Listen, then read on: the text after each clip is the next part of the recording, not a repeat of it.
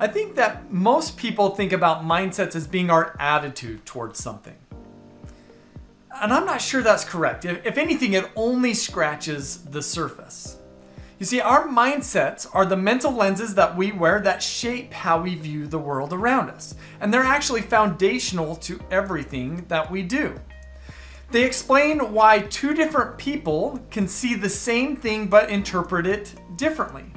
For example, some people think of failure, or if they were to fail, as an indictment against them. That if I fail, that means that I'm a failure. And when people see failure in that way, they're not likely to approach challenges because challenges are ripe for failure. Other people don't see failure as being an indictment about them. They see failure as an indication that they've got some room to learn and grow. And when they see failure in this way, they don't avoid failure, they actually approach failure.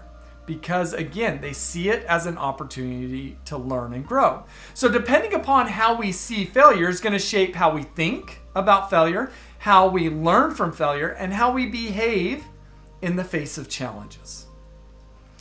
And what's interesting about mindsets is that everybody's got them, yet not many people are aware of the quality of their mindsets. And I think in general, most people think that their mindsets that they currently have are the best mindsets to have. I mean, that's the way that I thought about mindsets before I learned about mindsets. I thought my mindsets were the best mindsets to have. I mean, I thought if I could have better mindsets, surely I would adopt them, but I've already got good mindsets.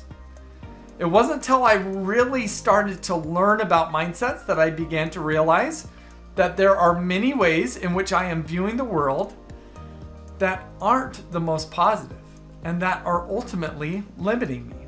And so that's the power of awakening to our mindsets. Is when we awaken to our mindsets, we begin to question, are we seeing the world in the best way possible? And is there opportunities for me to see the world in better ways? And I think for most of us, we can always improve in how we are seeing and interpreting the world around us. So I hope this gives you encouragement to learn more about what mindsets are out there, what mindsets you currently have, and what mindsets might be better for you to possess.